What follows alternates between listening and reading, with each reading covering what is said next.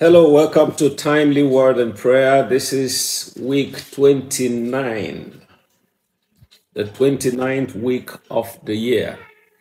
We give thanks to the Lord. He's led us through 28 weeks in the year, and it's just looking like, we said Happy New Year yesterday, and we're already in the second half of the year. We just thank God for His mercies and for His goodness, manifestations of His faithfulness. Let's just pray. Father, we give thanks to you for your loving kindness. That is what has brought us this far in the year. It's your faithfulness, it's your love, it's your goodness, it's your mercy that has helped us. And so, Father, we want to thank you. Thank you for your word. Thank you for the Holy Spirit. Thank you, Father, for all that you have done to get us to where we are today. Thank you, Lord. We give you all the glory and praise in Jesus Christ's name. Amen. So in this video, we're going to be looking into the mystery of the 29th and see how the Lord wants us to pray into this, or how we need to use our seasons. Seasons don't respect men. It's men that need to understand seasons and, understand seasons, recognize seasons, and know what to do with seasons. Seasons come from the Lord and they come to bless us, but we need to know how to get the best out of every season. When people don't pay attention to seasons, they might get wounded in the seasons. They might get wounded in the seasons. Seasons can whip people when they violate seasons because they do not understand that every season has its own thing. All right. But in one of our videos, we talked about the 7 garments that you need to help you, that equips you for every season. So when we have these 7 garments, it doesn't matter which season comes, you already have these garments, you know what you ought to do. So what are we supposed to do in the 29th? Understand that the 29th week is the beginning of the 5th 7 weeks of the year. The 5th 7 weeks of the year. This is the week that opens the womb of the 5th 7 weeks of the year. And it is because it is the opener of the womb of the 5th 7 weeks. It means this is a special season to the Lord. It's a special season to show honor, to give honor to the Lord, because the Lord is first, and the first is His. The Lord is first, and the first belongs to Him. So this is the week to lay foundation for the 5th 7 weeks of the year. And I trust that the Lord, who has led us to see the end of the 4th 7 weeks, will also lead us to see the end of the 5th 7 weeks. There are 5 things I'm going to be sharing with you about this season. The first is to know that this is a season to ensure the rights of the first. This is a season you secure the rights of the first. It's important. It's a time to secure the right of the first. And now we know that the first of all firsts is God. God is the first, and the first belongs to Him. So this is the time to secure the right of the first. Now that helps us to understand why in Genesis chapter 29, just Laban refused to give Rachel to Jacob after he served 7 years. Yeah, that was unfaithfulness though, but because they already had an agreement that after 7 years you will give me this. But when it was 7 years, Leah had not married. And so Laban said, no, it is not right to give out the second child before the first. So we have to give out the first. So Laban was doing that's why the narrative came in the 29th chapter, because this is a season to defend the right of the first. You go to Exodus chapter 29, you see God asking Moses, to consecrate Aaron and his sons. Aaron is the firstborn of Moses' parents. So you see so many firsts. Numbers 29, and that's why you have the first of the month, the trumpets. So there is something about the first and the 29. So it's a time to secure the right of God himself, because he is the first of the first. I'd like to show you something in Psalms and chapter 29. Psalms 29. It says, give unto the Lord, O you mighty ones. Give unto the Lord glory and strength. Give unto the Lord the glory due to his name. You have to recognize who God is, his worth, who he is. Said, give to the Lord the glory that is due to his name, because in the 29th you defend the right of the first. So Psalm 29 is defending the right of God. He said, give unto the Lord 3 times. Give unto the Lord, O you mighty ones. Give unto the Lord glory and strength. Verse 2, give unto the Lord the glory due to his name. Give God what belongs to him. Give him his due. Worship the Lord in the beauty of his holiness. So that's it. That's the glory that is due to him. To worship him, to honor him, to give him the place of the first, to put him first, because the first belongs to him and he is the first. So that's it. So Psalms 29 shows us how we need to do that and acknowledge God as the first. Acknowledge him as the first. And in 2 Chronicles chapter 29, you see how that Hezekiah carried out a sweeping revival.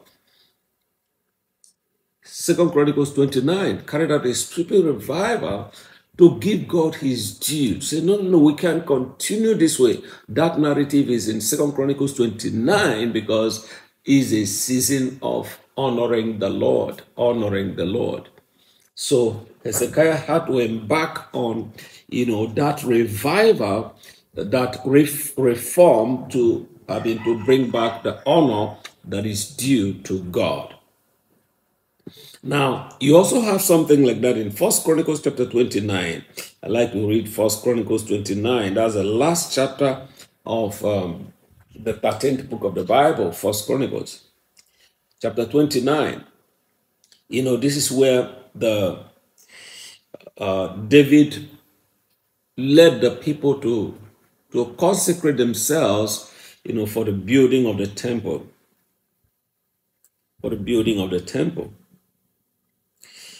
And verse 2, he said, now for the house of my God, I have prepared with all my might gold for things of gold, gold for things to be made of gold, silver for things of silver, bronze for things of bronze, iron for things of iron, wood for things of wood, onyx stones, stones to be set, glistering stones of various colors, all kinds of precious stones, and the marble slabs in abundance. Moreover, because I have set my affection on the house of my God, I have given to the house of my God over and above all that I have prepared for the holy house, my own special treasure of gold and silver.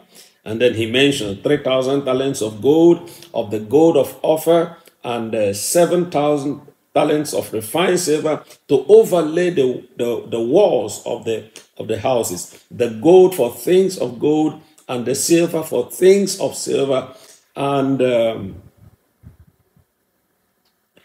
for all kinds of work to be done by the hands of craftsmen. Who then is willing to consecrate himself this day to the Lord?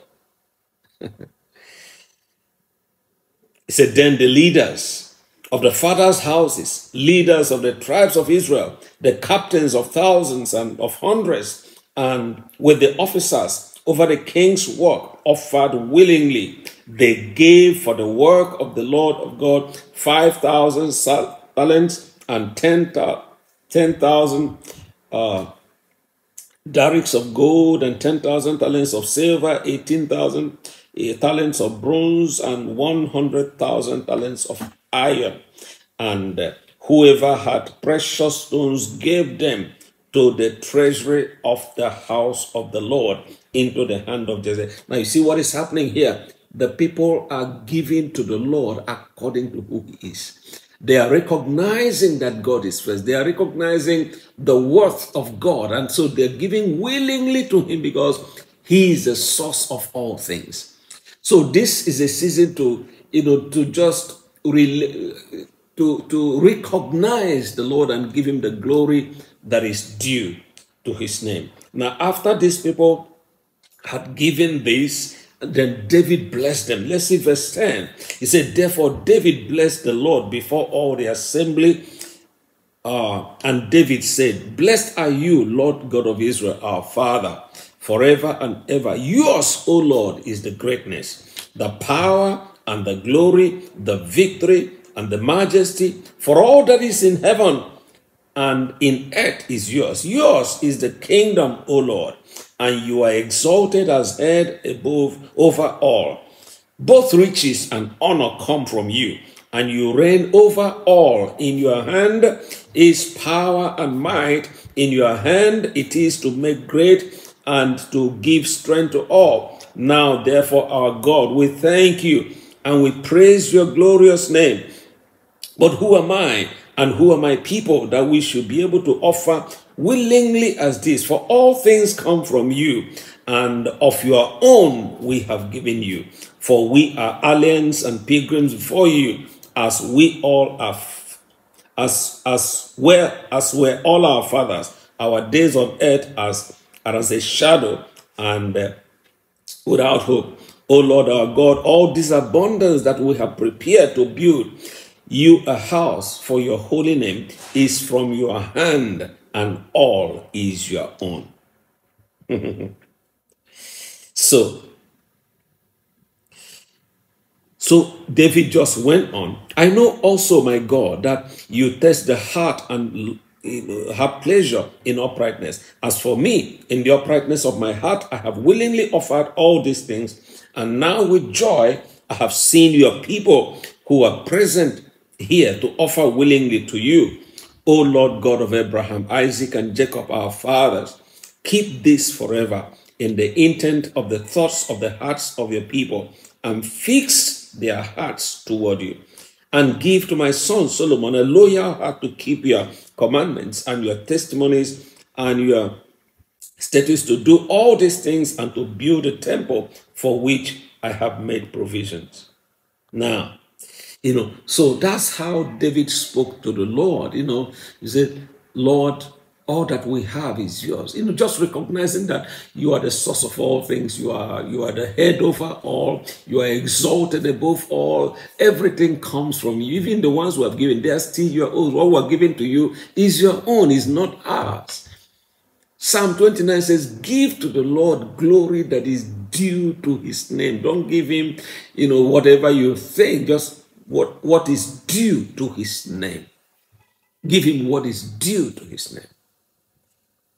Now, when we do that, the second thing that we see in this season is that this is the season of the voice of the Lord. When the Lord is honored, his voice will thunder in favor of his people. That's what we have in Psalms Psalms chapter 29. Psalms 29. That's why this passage talks about the voice of the Lord. He said the voice of the Lord is over the waters when the people honor him. When his people praise him, when his people worship him, when his people give him the glory that is due to his name, the voice of the Lord will thunder in your favor. And I pray that that's what is happening to you this week, that the voice of the Lord will thunder in your favor, thunder against your adversaries, thunder against obstacles, thunder against limitations, thunder against harassment and attacks of the enemy. The voice of the Lord will go forth on your behalf because the Lord is honored. This is a week of recognizing the right of the first of the firsts. He says, the voice of the Lord is over the waters. The God of glory thunders. The Lord is over many waters. The voice of the Lord is powerful. The voice of the Lord is full of majesty. The voice of the Lord breaks the cedars. Yes, the Lord splinters the cedars of Lebanon. He makes them also skip like a calf. Lebanon and Syrian like a young white horse. The voice of the Lord divides the flame of fire. The voice of the Lord shakes the wilderness. The Lord shakes the wilderness of Kadesh. The voice of the Lord makes the deer to give birth and strips the forest bare. And in his temple everyone says, glory, glory.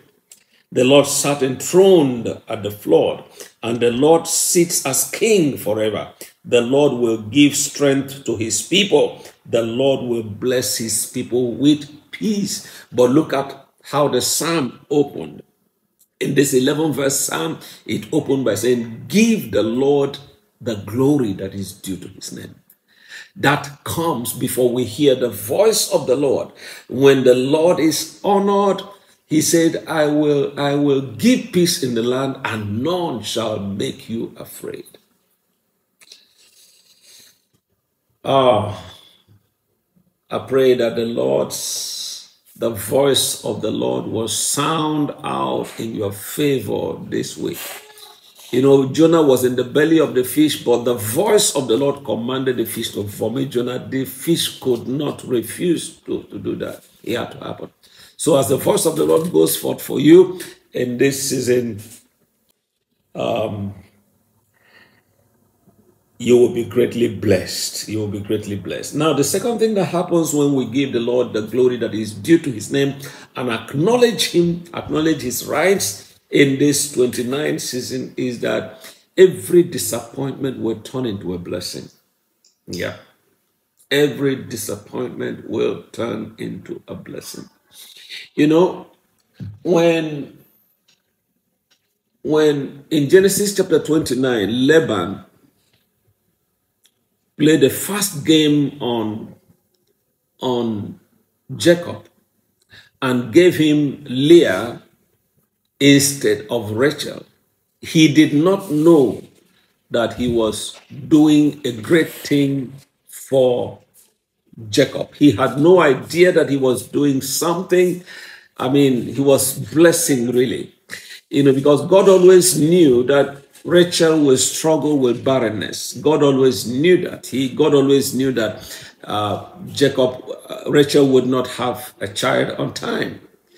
And God had no plan that as Abraham had one child, and then Isaac had two, that Jacob will also come and have one or two.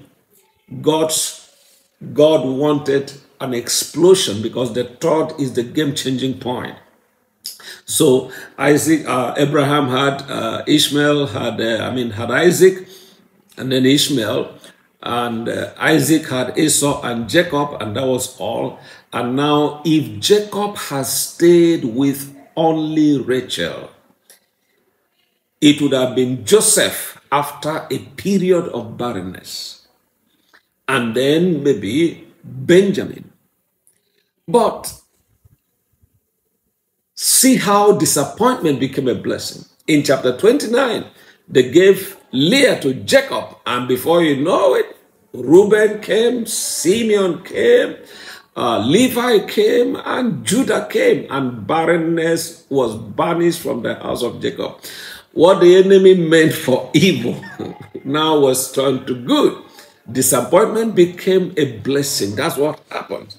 When the Lord is giving his due place, disappointments become blessings because nobody can do anything against you. You know, the Bible says when a man's ways please the Lord, even his enemies will be at peace with him. Meaning that even things that are intended to work against you will definitely work for you. So that's what happened.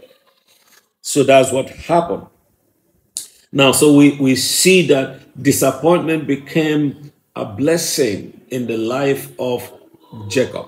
But the reverse side is that when the Lord is not honored, when the Lord's right is denied him, when the Lord is not given the glory and the honor that is due to his name, people lose protection, people lose, the disaster is open. To see the book of Joel. That Joel is the 29th book of the Bible. And let's see. So it's difficult to understand the book of Joel or why the book of Joel is saying what it's saying unless we understand the mystery of the 29th. That in the 29th season, you give the Lord his due. You recognize the first. That's the mystery behind Laban refusing to give out the second child, because in the 29th, you defend the right of the first. So let's see the opening of the 29th book of the Bible. The word of the Lord that came to Joel, the son of Pethuel. Hear this, you elders, and give ear, all you inhabitants of the land. Has anything like this happened in your days, or even in the days of your fathers? Tell your children about it. Let your children tell their children, and their children another generation. What the chewing locust left, the swarming locust has eaten. What the swarming locust left, and the crawling locust has eaten. And what the crawling locust left, the consuming locust has eaten. Awake, you drunkards, and weep and wail, all you drinkers of wine, because of the new wine, for it has been cut off from your mouth. For a nation has come up against my land, strong and without number. His teeth are like the teeth of a lion, and has fangs of a fierce lion. So what are we supposed to do? Look at disaster. And the prophet knew that this disaster didn't just come. This came because the people had denied the Lord his due. So in chapter 2, he said, blow the trumpet in Zion and sound an alarm in my holy mountain. Let all the inhabitants of the land tremble, for the day of the Lord is coming, for it is at hand, a day of darkness and gloominess, a day of clouds and of thick darkness, like the morning clouds spread over the mountains. And people come, a great company come, strong like the like of whom has never been, nor will there ever be any such after them, even for many successive generations.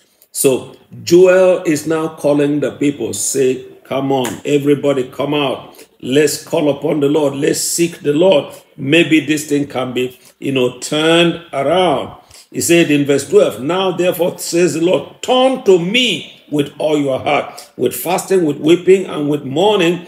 So rend your heart and not your garment. Return to the Lord with your God, for he is precious. He is gracious and merciful, slow to anger, and of great kindness, and he relents from doing harm. Who knows if he will relent, if he will turn and relent and leave a blessing behind him, a grain offering and a drink offering for the Lord your God. So that was the call of Joel to the people, that the 29th, the implication is that 29th season is a time to recognize the right of the first, and God is the first of the first, And when this is not done, when this is done, the Lord will release his voice over against situations in our favor, and the Lord will turn disappointments into blessing. And I see that happening this week for somebody, that disappointments are going to be turned into blessing. What the enemy thought was against you, will harm you, will work against you. God is going to turn that to your advantage and turn it, to a blessing for you in the name of Jesus. And the other side of it is that that's a warning really, that when God's right is not recognized, it becomes a problem. It becomes a problem. God makes that statements in different ways. The 29th president of the United States died in office, and I mean, that's just a statement. That's a warning signal to say, look, Joel is saying, look at what is happening. Look what the locust has left. This one has taken what the caterpillar has left. The palmer worms have collected and all that. So once the right of God is not recognized in the 29th season, a signal is sent out to say, this is what is wrong. In the 29th year of the Nigeria's seat of power in Abuja, that's when the chief of staff died to COVID. All these are statements to say something is not working well. And I pray that the Lord blessing will be an experience this 29th week. It won't be a teaching, won't be a doctrine, but it's something that you come into, that the voice of the Lord will thunder on your behalf and clear the road for you and break the cedars of Lebanon and give you the blessing, the blessing, the milk of the week, the honey of the week, in the name of Jesus Christ. Bless you.